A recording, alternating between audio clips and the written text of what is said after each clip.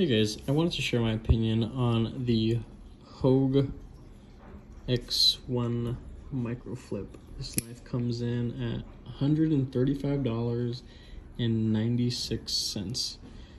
It is, well, was on Blade HQ, that's where I purchased it from, but it's not available anymore and I doubt it's ever going to come back. This was probably the least purchased color variant because it's such a bright, vibrant color. It just so happens that this is my favorite color.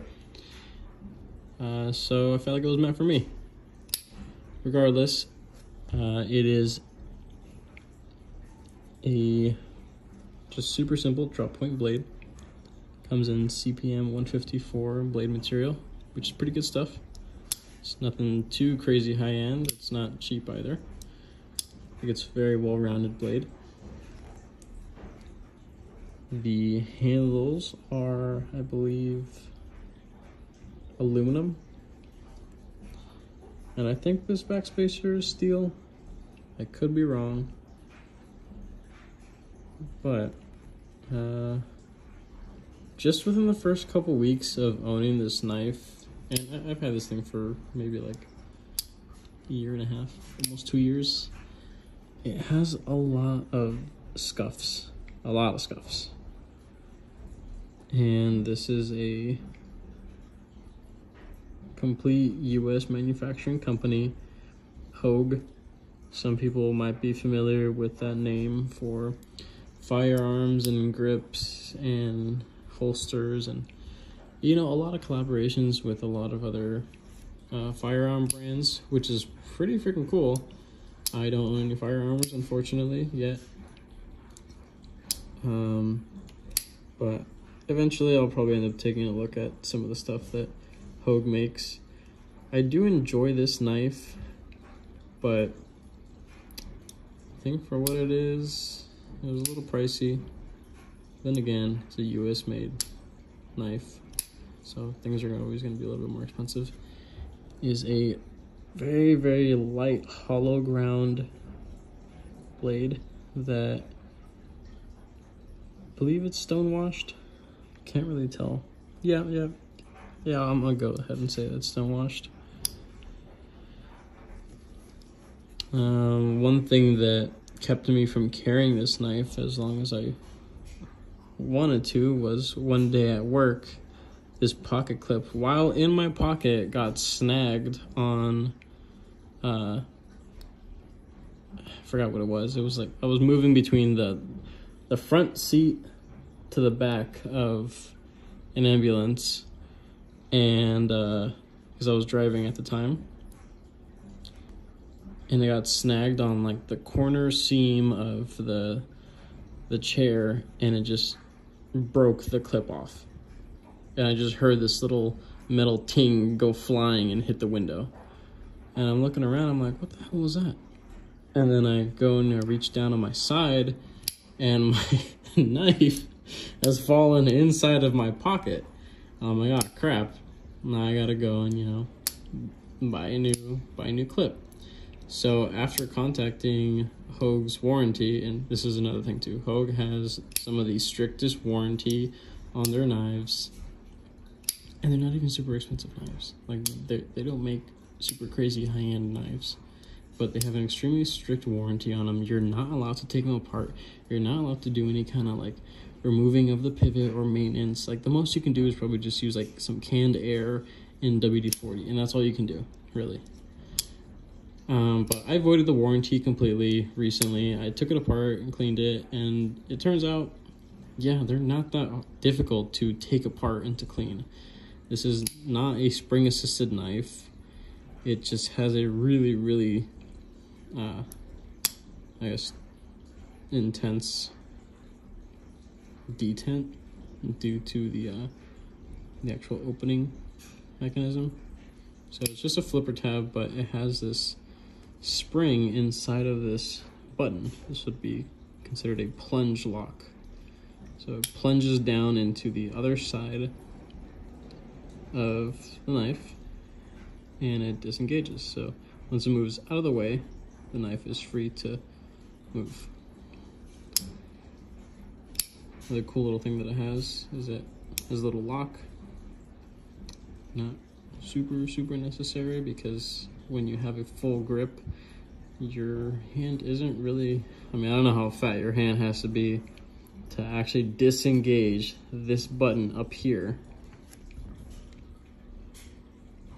But hey, it's there. Safety, it's important. I get it. You know, knife, it's sharp. It's what it's supposed to be. But there are a lot of other knives out there that don't have safety mechanisms that probably should. But regardless. Yeah, so back to the pocket clip. After breaking it, I contacted Hogue, and they were not able to give me a new one for free, or even a discounted one, or anything like that, which was kind of shitty. So I went on eBay and found this exact same pocket clip, and $25 later, I was able to get a brand new clip. And so it came with a new clip, 4 screws, and another plug for the other side, because you're able to move the clip from one side to the other for left-handed people. I am a right-handed individual, at least with my knives. So you don't just pay that much money for the pocket clip. It did come with a couple other things, but the pocket clip was really all I needed, because I still had the screws, and there was no purchasing option on Hogue's website for just the clip. Kind of ridiculous, but hey, whatever. It's not a huge deal. 25 bucks later, got a new clip, slapped it on there, everything went together well again, and that's really it.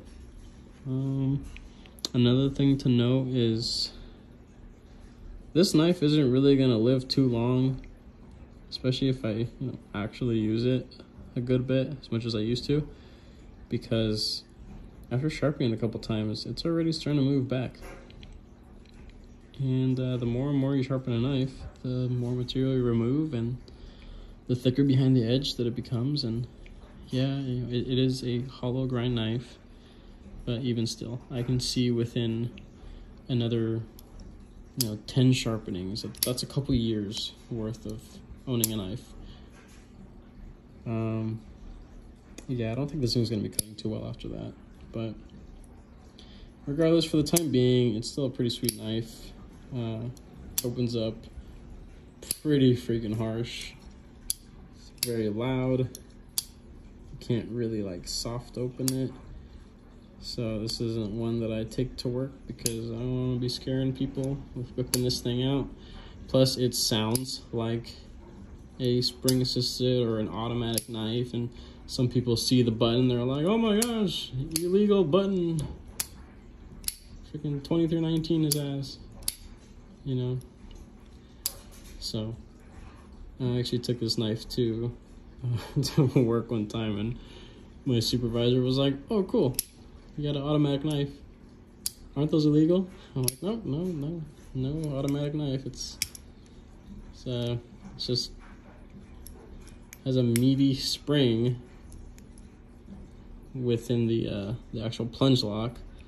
So yeah, I gotta break through that to actually open up the knife, and it just sounds very aggressive, but it's a cool sound. That's another thing too that some people like about knives, is not only the fit and finish and the colors and just all the crazy stuff about it. But this is probably my most tactical knife out of all the ones that I have, besides the color, of course. There's nothing tactical about that. But it's still a pretty sweet knife for what it is.